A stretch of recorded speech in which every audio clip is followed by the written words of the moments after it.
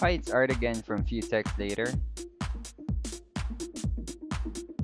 So we're in the middle of 2022. I can still say it is a very exciting year for those who are trying to get into smart home or home automation. Aside from all the new devices that you can choose from, there's a new standard supposedly rolling out this year, and that is Matter. Well, that didn't happen as of making this video. It's been rescheduled multiple times already, so I don't know what's the delay all about.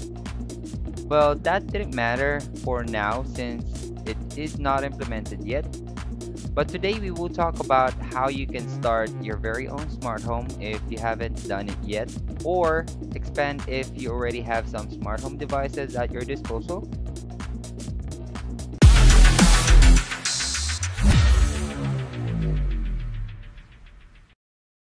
Starting a smart home has been easier than ever, but sometimes kind of overwhelming.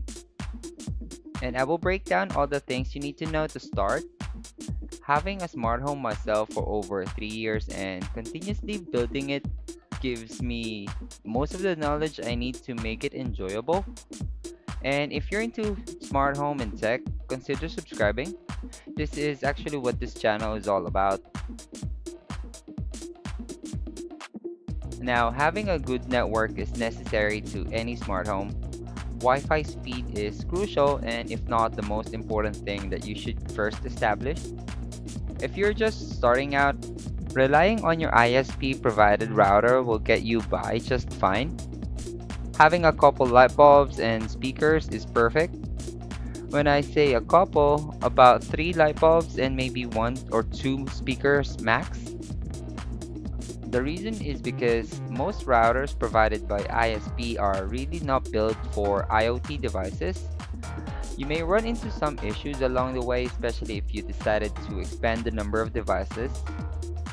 Let's not forget the fact that you have other devices that are most likely already connected to your home network, like mobile phones, tablets, etc. Choosing the right platform will not just save you money and time, but you can maximize whatever platform you choose beforehand. Yes, you can save money and time when you started with the right platform. If you have, for example, Apple devices such as Apple Watch, an iPhone, maybe an iPad as well, going for a HomeKit setup is the best option for you. Controlling your home devices from any of your Apple devices is just a no-brainer. But if you have an Android phone, you have the ability to choose either Amazon A platform or the Google Assistant. If you want to know more about the differences and similarities of these smart assistants, we are actually planning to make a separate video about it, so stay tuned for that. Security is one of the most overlooked features of a smart home. Most of us thought when smart automation was mentioned is turning on lights through voice, but security is one of the factors that you may want to consider before investing so much. Like get an outdoor or indoor cameras, video doorbells, and even smart door locks. Anyway, it's pretty affordable nowadays with a ton of options out there. But if you can just stick with the supported platform you choose earlier, that makes more sense to easily access those cameras to any displays that you may already have. Some cameras and locks don't work with all 3 assistants, so do your research before getting one. Well, it should be reliable as well since your family and your home security is at stake in here. Now comes the best part, smart lighting. This is what really makes any home smart and maybe the easiest. Not only smart light bulbs are dirt cheap, and installing them is just easy.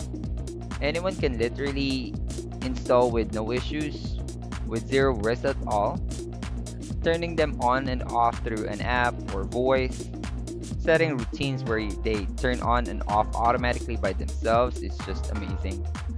Not just that, asking your assistant to change the color to anything you can think of, I think is the coolest part. Well, there's a ton as well you can choose from light bulbs, light strips, panel lights, smart switches, Only thing you need to bear in mind is that light switches can only turn on and off a light, and it requires knowledge on how to replace an old light switch. What I personally suggest is to hire a certified electrician if you never swapped any light switch before. Entertainment is next. This is one of the easiest to start with as well, but you have to bear in mind with home networking that you already established and the assistant or platform of your choice. Since not all streaming services and media players work in one roof, like for example the Apple TV. It only works with Siri or HomeKit, Smart TV Sticks for Alexa, and Android TV Box or Chromecast with Google TV are for Google Assistant. The reason why I mentioned networking is because watching TV series or maybe movies through any streaming platforms eats up a ton of bandwidth on your internet service, especially if you're watching 4K videos. So to avoid any headache, it's better to invest in a better home network setup. On top of that, you may prefer playing music with either one speaker or more if you have one for a whole home audio experience. And again, there's a ton of options out there, from displays and speakers with all sorts of shapes and sizes. Automation is another thing you may want to look into, especially if you hate giving voice command to control your home. Automation is the way to go. Making things happen automatically if an action is triggered, whether it's with the use of sensors or it could be a time-based routine. We are planning to make a separate video as well on how automation works and what routines we have implemented in our home. But the idea here is there should be some kind of trigger to start the automation and set the following end result for your devices. Either the devices are on or off, or set a different color for smart lighting, for example. Or you can create an end result, but aside from devices, it could be announcement, reminders, alarms. All platforms have their own option to set automations and routines. But when I found out giving you more flexibility is with Apple's HomeKit. Last are the other miscellaneous smart devices like robot vacuums, smart water kettle, smart blinds, curtain motors, smart fans, etc., which makes our home almost complete.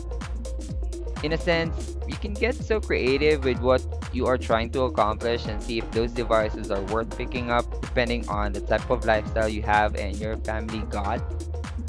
Besides, everything you're trying to build is either to make things easier for you, maybe improve your security, or just simply make everything look cool and nice.